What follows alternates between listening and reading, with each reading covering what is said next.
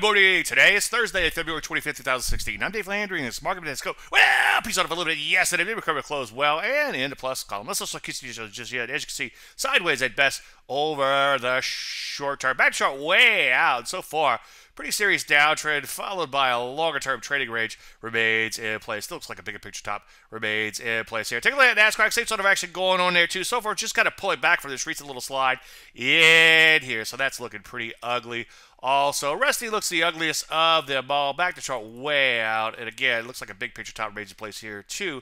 And we're just off of these multi-year lows. There is a glimmer of hope out there, though. Maybe all that glitters is gold. Take a look at metals and mining, especially the base metals. Nice little trend from lows in here, so keep an eye out for setups here if you're not already positioned. On the short side, you might want to back off a little bit. Down the market's getting a little choppy in here. I'm going to flesh all this out in a lot more detail later today in the chart show. I hope to see you there. Any questions, as usual, Dave at DaveLandry.com. I'm Dave Landry, and you started Market Minute.